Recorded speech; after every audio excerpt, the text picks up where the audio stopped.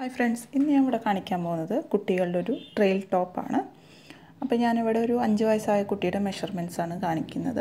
അപ്പോൾ നമുക്കിവിടെ വേണ്ടത് 1.5 മീറ്റർ തുണിയാണ്. ഞാനിവിടെ എടുത്തിരിക്കുന്നത് പ്രിൻറ്റഡ് ക്രേപ്പ് മെറ്റീരിയലാണ്. ഇത് നമുക്ക് 4ആയിട്ട് മടക്കാം. ആദ്യം 2ആയിട്ട് മടക്കുക, എന്നിട്ട് അതിൻ്റെ മാക്സിമം നീളം കിട്ടുന്ന വിധത്തിൽ, ഇറക്കം കിട്ടുന്ന വിധത്തിൽ 4ആയിട്ട് മടക്കാം. 1.5 മീറ്റർ എടുക്കുന്നത് വെച്ചാൽ നമുക്ക് താഴത്തേക്ക് കുറച്ച് ട്രെയിൽ ടോപ്പ് എന്ന് പറഞ്ഞാൽ താഴത്തേക്ക് കുറച്ച് ഹാങ്ങിങ്സ് ആയിട്ട് എടുക്കാൻ വേണ്ടിയിട്ടാണ്. അതാണ് ഇത്രയും നീളത്തിൽ നമ്മൾ തുണി എടുത്തിരിക്കുന്നത്. നമുക്ക് സാധാരണ നമ്മൾ എയർലൈൻ ടോപ്പിൻ്റെ മെഷർമെൻറ്റ്സാണ് അടയാളപ്പെടുത്തുന്നത്. ഷോൾഡർ ഞാനിവിടെ 5.5 ഇഞ്ചാണ് അടയാളപ്പെടുത്തുന്നത്. അതിനുശേഷം അവിടെ നിന്ന് താഴത്തേക്ക് കൈക്കുഴി വരയ്ക്കാനായിട്ട് 5 ഇഞ്ച് എടുത്തിട്ട് അവിടെ ഒരു ലൈൻ വരച്ചു. ഇനി നമുക്കത് കൂട്ടി യോജിപ്പിക്കാം. അതിനുശേഷം നമ്മൾ ചെസ്റ്റ് മെഷർമെൻറ്റ് അടയാളപ്പെടുത്താം. ഞാനിവിടെ 6.5 ഇഞ്ചാണ് ചെസ്റ്റ് മെഷർമെൻറ്റ് അടയാളപ്പെടുത്തുന്നത്. നമ്മൾ നേരത്തെ വരച്ച ലൈനിലാണ് അടയാളപ്പെടുത്തേണ്ടത്. ഇനി നമുക്ക് കൈക്കുഴി ആ പോയിൻറ്റിലേക്ക് ഷേപ്പ് ചെയ്ത് വരയ്ക്കാം. നമുക്ക് നമ്മൾ ആ ലൈൻ വരച്ച അവിടെ നിന്ന് താഴത്തേക്ക് വേസ്റ്റ് മെഷർമെൻറ്റ് അടയാളപ്പെടുത്താനായിട്ട് താഴത്തേക്ക് 5.5 ഇഞ്ച് തന്നെയാണ് അടയാളപ്പെടുത്തിയത്. എന്നിട്ട് ആ ഒരു പോയിൻറ്റിലാണ് നമ്മളുടെ വേസ്റ്റ് മെഷർമെൻറ്റ് അടയാളപ്പെടുത്തേണ്ടത്. ഞാനിവിടെ 5.5 ഇഞ്ചാണ് അടയാളപ്പെടുത്തുന്നത്. നമുക്ക് ആ പോയിൻറ്റുകൾ തമ്മിൽ കൂട്ടി യോജിപ്പിച്ച് വരയ്ക്കാം.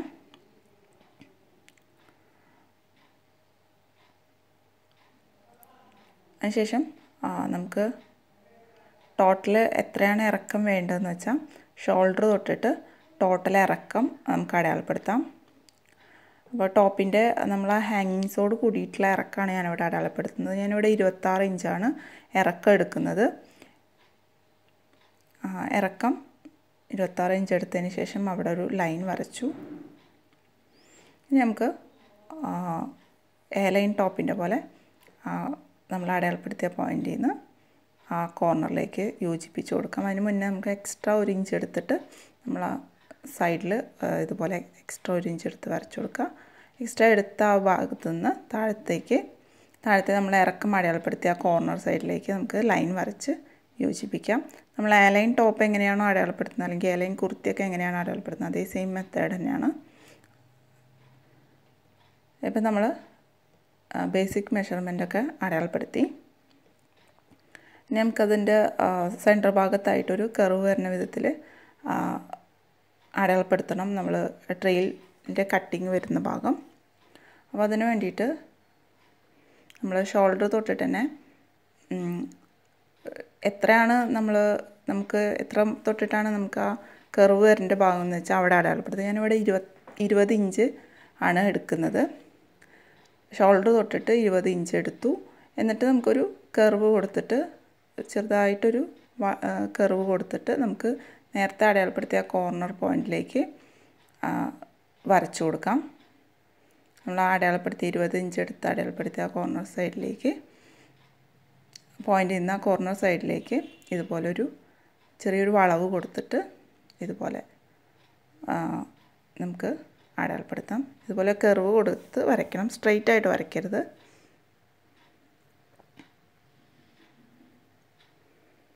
അപ്പോൾ നിങ്ങൾക്ക് അതിൻ്റെ കർവ് കൂട്ടണമെങ്കിൽ കൂട്ടാം. അപ്പോൾ നിങ്ങൾ ഷോൾഡർ തൊട്ട് താഴത്തേക്കുള്ള ഇറക്കം കുറച്ചെടുത്താൽ മതി. ഇനി നമുക്കത് കട്ട് ചെയ്യാം.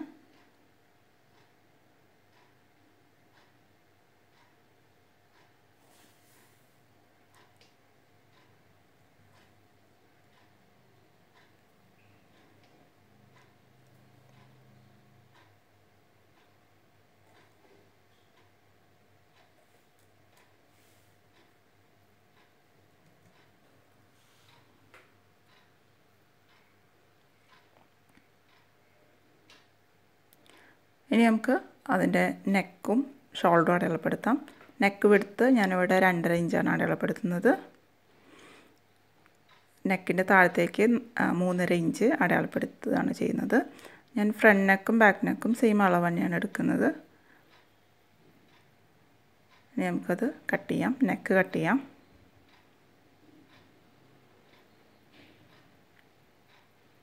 അതിനുശേഷം ഷോൾഡർ ഒന്ന് ചെരിച്ച് കട്ട് ചെയ്യാം.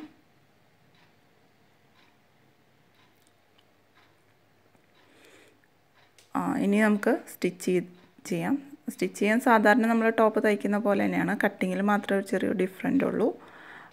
എന്നാലും നമുക്ക് നെക്ക് സ്റ്റിച്ച് ചെയ്യുന്നത് ഞാൻ കാണിച്ചു തരാം. നെക്ക് ഞാനിവിടെ ബയാ സ്ട്രിപ്പ് ജോയിൻ്റ് ചെയ്തിട്ട് ബയാ സ്ട്രിപ്പ് കട്ട് ചെയ്തെടുത്തിട്ട് ജോയിൻ്റ് ചെയ്തിരിക്കുകയാണ്.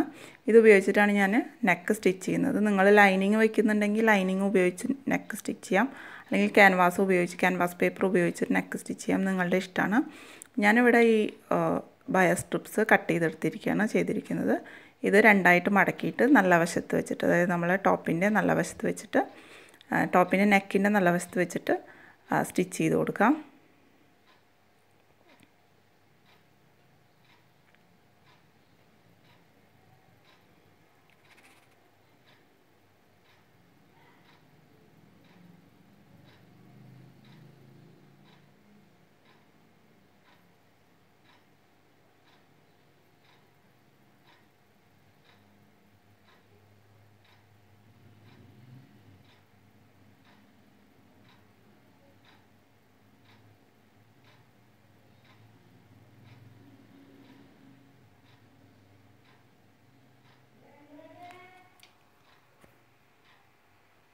ഇനി നമുക്കത് ചീത്ത വശത്തേക്ക് മടക്കി വെച്ചിട്ട് അതിൻ്റെ മുകളിലായിട്ട് ടോപ്പ് സ്റ്റിച്ച് കൊടുക്കാം.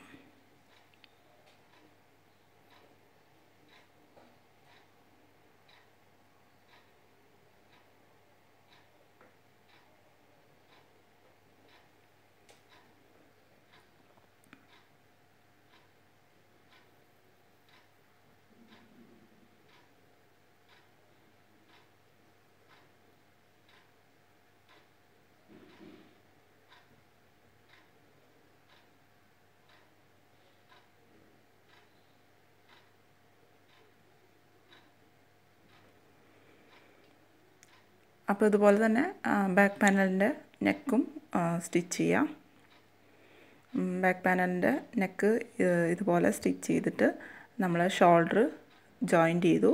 അതിനുശേഷം സ്ലീവ്സ് വയ്ക്കുന്നുണ്ടെങ്കിൽ സ്ലീവ്സ് അറ്റാച്ച് ചെയ്യാം. ഞാനിവിടെ 2 സ്ലീവ്സും അറ്റാച്ച് ചെയ്തു. ആദ്യം ഷോൾഡർ ജോയിൻ്റ് ചെയ്തതിന് ശേഷം 2 സ്ലീവ്സും അറ്റാച്ച് ചെയ്ത് കഴിഞ്ഞു.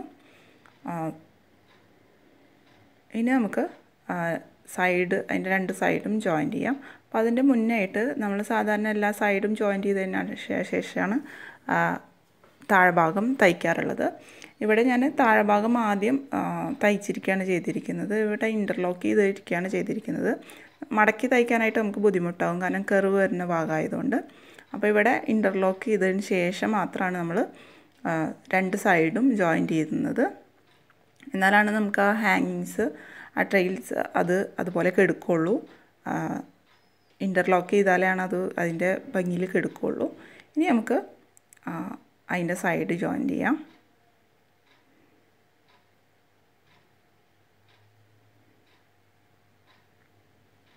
സ്ലീവ്സിൻ്റെ അവിടെ നിന്ന് തുടങ്ങി നമ്മൾ വേസ്റ്റ് മെഷർമെൻറ്റ് വരെ നമ്മളുടെ ഷേപ്പിനനുസരിച്ചിട്ട് നമ്മൾ സ്റ്റിച്ച് ചെയ്ത് കൊണ്ടുവരിക. അവിടെ നിന്ന് അങ്ങോട്ട് നമ്മൾ ടോപ്പിൻ്റെ എഡ്ജിലേക്ക് തയ്ച്ച് കൊടുത്തിട്ട് താഴെ അതിൻ്റെ ഹാങ്ങിങ്സ് വരെ സ്റ്റിച്ച് ചെയ്ത് കൊടുക്കാം.